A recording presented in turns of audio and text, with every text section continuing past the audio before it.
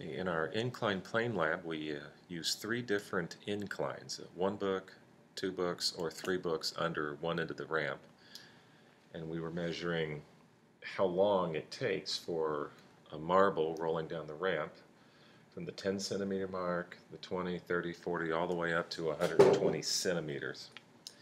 And we were going to use this to calculate the acceleration, the change in speed. We know that the marble is going to start at 0 centimeters per second, and it's going to increase that speed. And it's going to keep increasing that speed all the way down the ramp. I'm going to demonstrate just one of them, the 3 books, or about 15 degrees of angle. So we'll start with the 10 centimeter mark.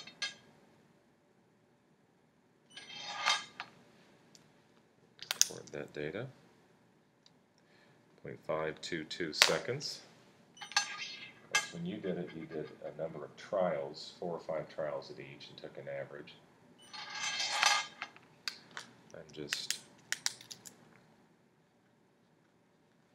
doing one trial. This is a demonstration.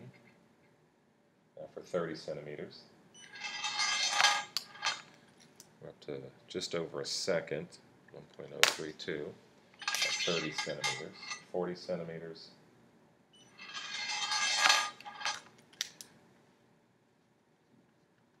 Get this done as quickly as I can.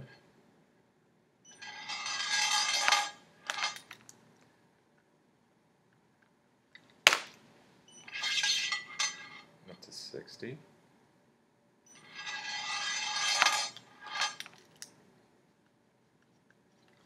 You notice the marble just keeps getting faster and faster as it nears the end of the ramp.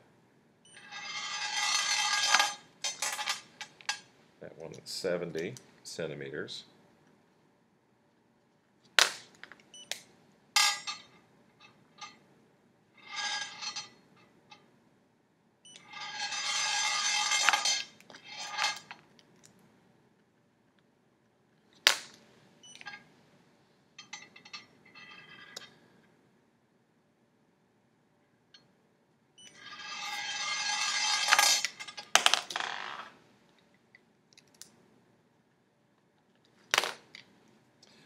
To 100 centimeters.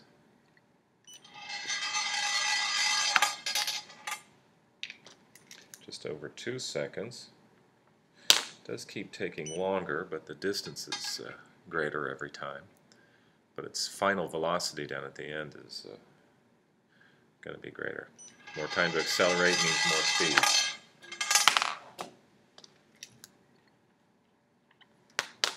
And one last one at 120 centimeters.